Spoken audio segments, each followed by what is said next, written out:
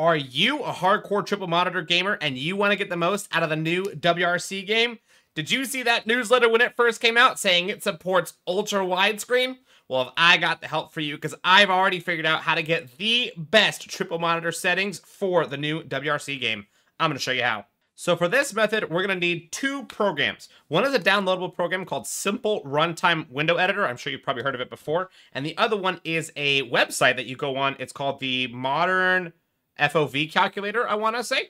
These are the only two things you're going to need to be able to get the best settings. It's going to both cover your out-of-game settings, so the stuff that you do to just set up in the first place, and then, of course, the in-game settings to optimize, because the game is inherently made for triple monitors, but I've already found a way to optimize it to where your in-game experience is as perfect as possible, and this works for any size monitors, any resolution, and any distance to the monitors as well. So it's really going to be an all-encompassing tutorial. All right, so we're here at the main screen of the game. The very first thing you're going to want to do, you're going to want to go into the options and extras, go over to your basic graphics settings, and we're going to go ahead and make sure that you are on full screen borderless. This is extremely important if you want to make sure you can get the borderless view for your game.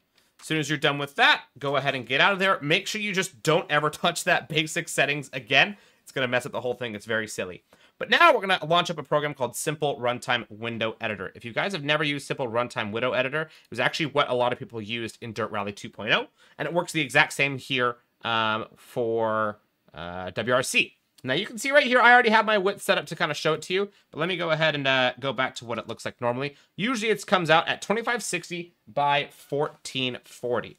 Now, the way this works, you're going to take your resolution, me, of course, is 2560 by 1440 as I run 2K, and you're going to multiply that by 3 for your width. For me, that's 7680. For 27 inches, I'll go ahead and paste that down below in the little text. You'll see it on screen right now. And, of course, go ahead and type that in. For me, it's 7680. Then what I'm going to do is I'm going to add my bezel millimeter width times 2. If you guys already have triple monitors, you probably already know your bezel millimeter width. Mine is 8 millimeters. If you don't know your bezel millimeter width, make sure you take a look and find that. So I'm going to go ahead and add that. For me, that would be 16 total. So 96. That's 7680 plus 16, 3696. I'm going to leave my height at the same. And when it comes to the X, this is the one thing that's very curious about Simple Runtime Window Editor. It tries to put like the far left corner of the screen as like the middle monitor, which is a little silly. So you're going to go ahead and just basically subtract one of your resolutions. So for me, it's negative 2560 right there. Once you've typed all those things in, you're going to go ahead and click the set button. It'll do that little stretch thing. And what you don't see right now on this screen, but you will as soon as I'm about to switch it, it actually already stretched it. How about that? So it's already stretched out properly. The thing that I've noticed about this game, which is so mega, Dirt Rally didn't do this. The new F1 game doesn't do this. It's not actually a stretch. It somehow projects it as if it's natural triple monitors, which is a genuine game changer. And it's so far my favorite thing about this game. It's absolutely incredible. I could rave about it forever.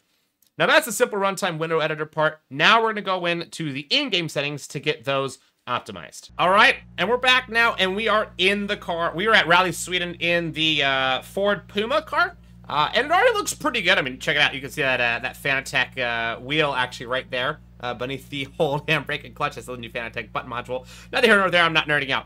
You can notice it doesn't look quite right. Obviously, this is single monitor setup right now, so it looks like I'm sitting super far back away from this thing. If I was to, you know, put my hands forward like I always do as like my test, it just feels like it feels like it's far. And the reason why it's feeling like that is because these settings are definitely not optimized. So the way we're going to optimize this, we're obviously going to go to the start menu. I'm going to click that X button, and we're going to go over to game preferences where you do all your in-game camera modifications. It's a bit weird. The big thing that you're going to be changing right here is this camera FOV for head cam. This camera FOV, the way that you calculate exactly what you want to be, you can do all the finicky, try a bunch of different numbers, go down to 0, and just click 1, get out, 2, get out, 3, get out. That takes forever. We're going to go ahead and launch up this awesome program.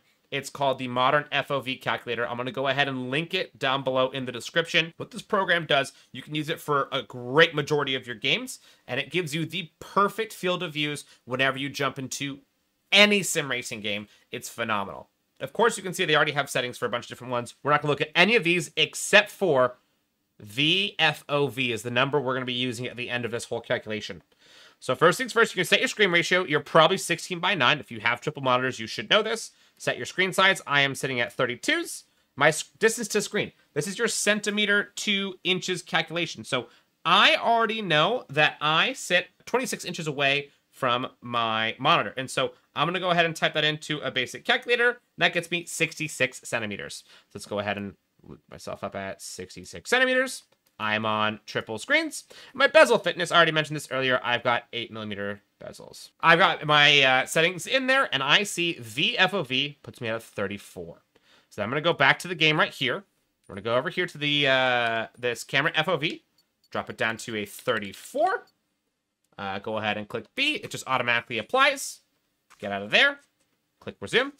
And look at that. It is so much better. We're going to go ahead and take a look at this from a triples view. It looks authentic and real. I put my hand forward. I feel like I'm about to touch the dash.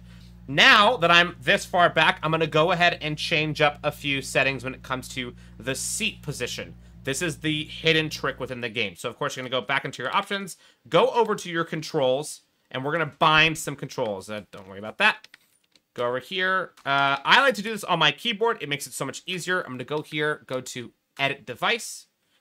You may already have these bound, but you want to go down until you see the Move Seat commands right here. This is what gives you all the money. It's all the fun adjustments. I already, change these up to myself. You can just use them however you want, but you move your seat to get the perfect position. We're to go back out into the game, and you see right here, I can actually go ahead and move my seat forward, backwards, up, down, tilt, tilt, reset back to normal. So I like a little bit farther forward sitting because I am a short king. I like to sit as low as I possibly can, and I like to tilt down a little bit. Oops, I actually reset myself. So I put myself forward, make sure I am far down, and tilt myself down a little bit. My view that I'm looking for, you can't really see it from this POV right here, but if we go back to the triples view, you can kind of see right here, you see that OSD right there, or that DDU? I can actually see it directly through this little space right here while I'm sitting here. That's my little personal reference point that I can also see when I go. Now, when you go ahead and launch this thing up, you're going to feel that it feels absolutely fantastic.